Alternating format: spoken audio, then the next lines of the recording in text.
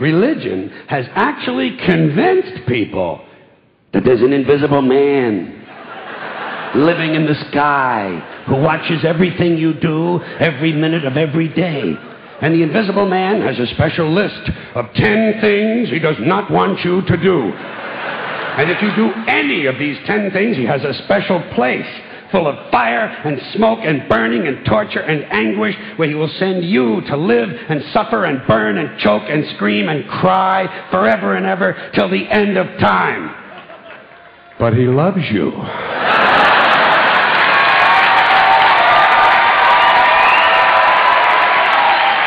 He loves you. He loves you and he needs money. He always needs money. He's all powerful, all perfect, all knowing, and all wise. Somehow, just can't handle money. Religion takes in billions of dollars. They pay no taxes, and they always need a little more. Now, you talk about a good bullshit story. Holy shit.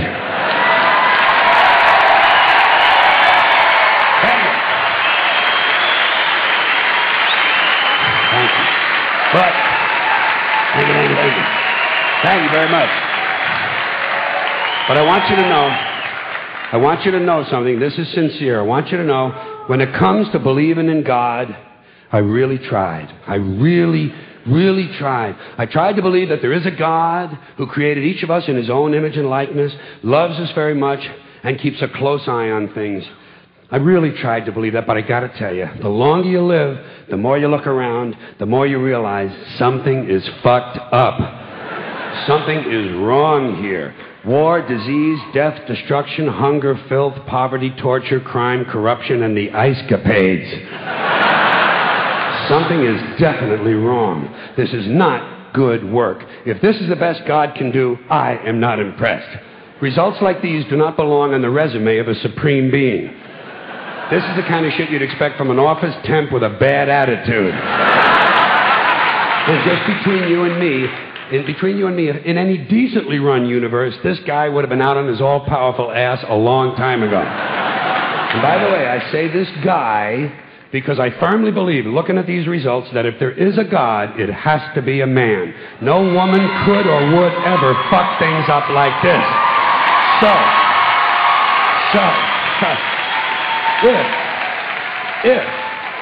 If there is a God, if there is, I think most reasonable people might agree that he's at least incompetent and maybe, just maybe, doesn't give a shit. Doesn't give a shit, which I admire in a person and which would explain a lot of these bad results. So rather than be just another mindless religious robot, mindlessly and aimlessly and blindly believing that all of this is in the hands of some spooky, incompetent father figure who doesn't give a shit, I decided to look around for something else to worship, something I could really count on. And immediately, I thought of the sun. Happened like that. Overnight, I became a sun worshiper. Well, not overnight. You can't see the sun at night. But first thing the next morning, I became a sun worshiper. Several reasons. First of all, I can see the sun. Okay? Yeah.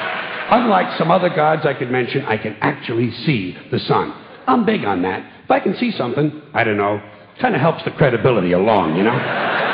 So every day I can see the sun as it gives me everything I need. Heat, light, food, flowers in the park, reflections on the lake, an occasional skin cancer. But hey, at least there are no crucifixions, and we're not setting people on fire simply because they don't agree with us.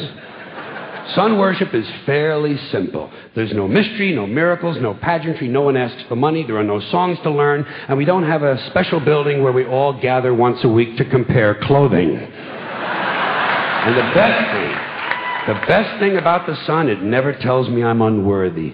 Doesn't tell me I'm a bad person who needs to be saved. Hadn't said an unkind word. Treats me fine. So I worship the sun. But I don't pray to the sun. Know why? I wouldn't presume on our friendship. It's not polite. I've often thought people treat God rather rudely, don't you? Asking trillions and trillions of prayers every day, asking and pleading and begging for favors. Do this, give me that, I need a new car, I want a better job. And most of this praying takes place on Sunday, his day off. It's not nice, and it's no way to treat a friend. But people do pray, and they pray for a lot of different things. You know, your sister needs an operation on her crotch. Your brother was arrested for defecating in a mall. But most of all, you'd really like to fuck that hot little redhead down at the convenience store. You know, the one with the eye patch and the club foot. Huh? Can you pray for that? I think you'd have to. And I say, fine, pray for anything you want. Pray for anything. But what about the divine plan? Remember that? The divine plan. Long time ago, God made a divine plan. Gave it a lot of thought. Decided it was a good plan, put it into practice. And for billions and billions of years, the divine plan has been doing just fine. Now you come along and pray for something. Well, suppose the thing you want isn't in God's divine plan. What do you want him to do? Change his plan? Just for you? Doesn't it seem a little arrogant? It's a divine plan. What's the use of being God if every rundown schmuck with a $2 prayer book can come along and fuck up your plan? And here's something else, another problem you might have. Suppose your prayers aren't answered. What do you say? Well, it's God's will. Thy will be done. Fine. But if it's God's will and he's going to do what he wants to anyway, why the fuck bother praying in the first place? Seems like a big waste of time to me. Couldn't you just skip the praying part and go right to his will? It's all very confusing. So to get around a lot of this, I decided to worship the sun. But, as I said, I don't pray to the sun. You know who I pray to? Joe Pesci. Joe Pesci. Joe Pesci. 2 reasons. First of all, I think he's a good actor, okay? To me, that counts. Second, he looks like a guy who can get things done. Joe Pesci doesn't fuck around. Doesn't fuck around. In fact, Joe Pesci came through on a couple of things that God was having trouble with. For years, I asked God to do something about my noisy neighbor with the barking dog. Joe Pesci straightened that cocksucker out with 1 visit. It's amazing what you can accomplish with a simple baseball bat. So I've been praying to Joe for about a year now, and I noticed something. I noticed that all the prayers I used to offer to God and all the prayers I now offer to Joe Pesci are being answered at about the same 50% rate. Half the time I get what I want, half the time I don't. Same as God, 50-50. Same as the 4-leaf clover and the horseshoe, the wishing well and the rabbit's foot. Same as the mojo man. Same as the voodoo lady who tells you your fortune by squeezing the goat's testicles. It's all the same, 50-50. So just pick your superstition, sit back, make a wish, and enjoy yourself. And for those of you who look to the Bible for moral lessons and literary qualities, I might suggest a couple of other stories for you.